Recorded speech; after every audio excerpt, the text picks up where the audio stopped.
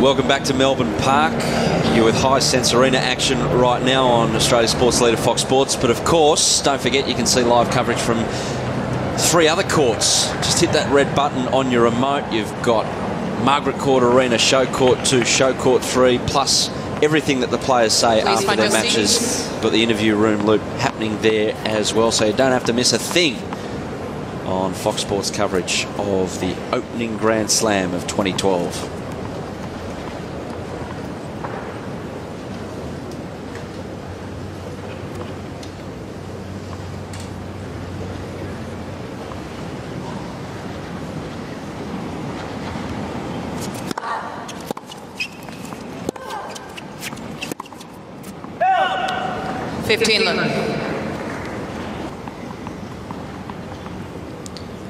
Certainly a number that we will keep an eye on.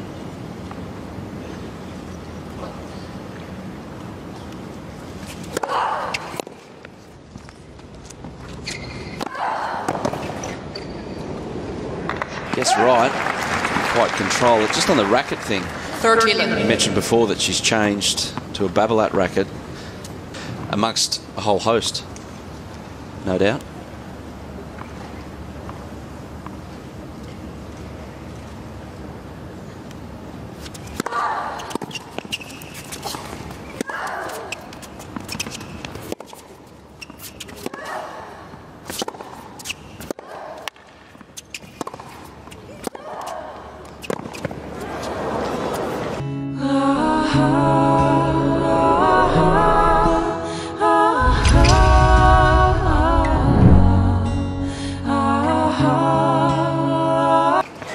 Counter-punching from Kirilenko. Oh, it's good movement from both players. But getting back to the rackets, overall balance, overall weight, swing weight, but each racket still has its characteristics and what it does. Oh, fantastic return. And the pure drive that Gajdosova's using is a wide-bodied racket.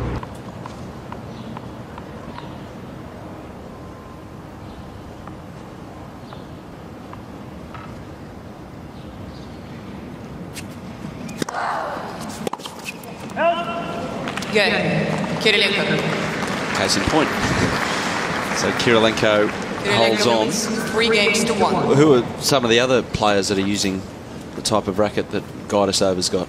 Uses that racket. And, you know, I believe Lena, she hits a good ball, and I think that racket helps her to hit a little bit harder than she could otherwise. So that's a balance. And the other issue is the strings. You've got to get the strings right as well. There's so many to choose from.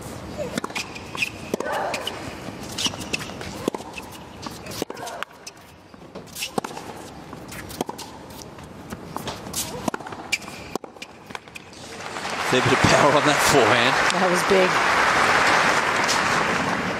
13. Oh, well, a few players try it. That's when the rackets are painted black.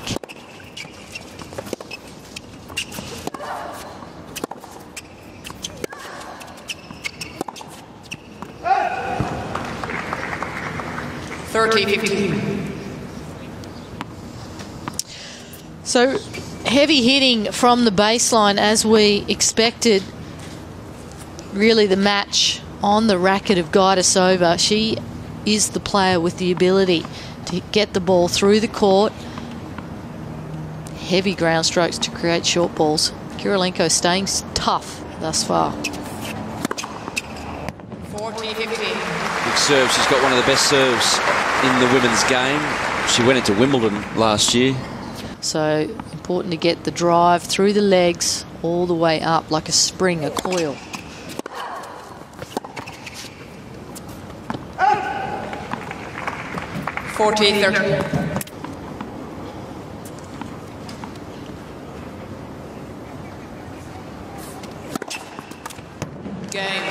Good serve, much needed ace.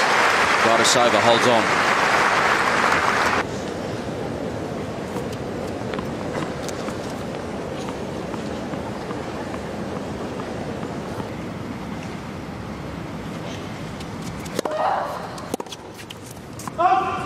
See, it's a shot like that where she's not getting into position, the feet aren't behind the ball, and in a way swinging a little bit too hard.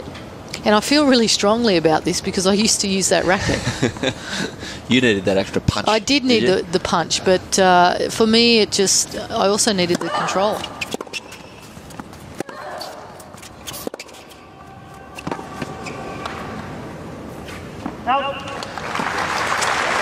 It's better when she hits that flat ball. It's 15 something a bit new. Heavy ball, so when it's actually making impact on your racket, yeah, it's hard and fast, but it's also like heavy. It's hard to get through the ball. Yeah, it's almost the sensation of having a hammer and seriously hitting a brick.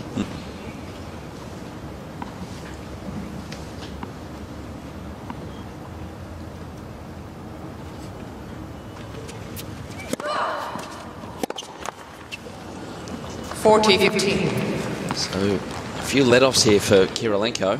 That is releasing the pressure on Kirilenko.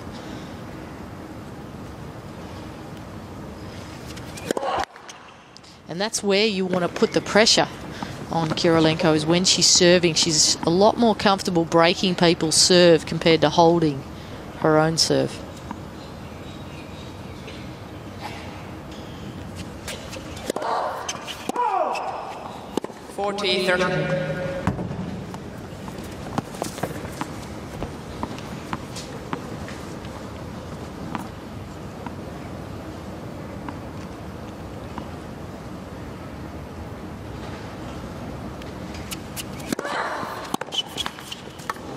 Game, Kirilenko.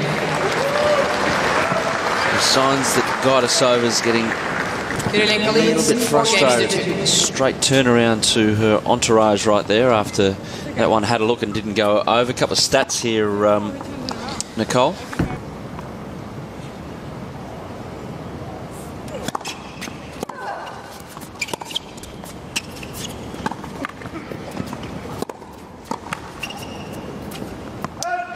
She likes to target Gajdosova.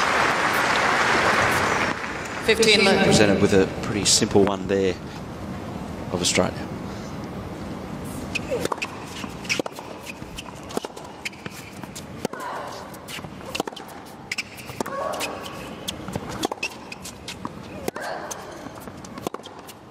Shot. So the conclusion we can come to with that is that Gajdosova should be favourite in this match, or... You can see why that could have happened with Arvidsson. Arvidsson plays quite similar to Kirilenko, and on the day was potentially better. Well, obviously better. It's the third ace for Gajdosova. That was a great win by Olivia Rogowska yesterday. She's been working really hard, trying to get her ranking down to that sort of magic number of top 100 in the world. Game, Gajdosova. So good hold for Gajdosova. Kirilenko, though, with the advantage in this first set. Kirilenko leads 4 games to 3.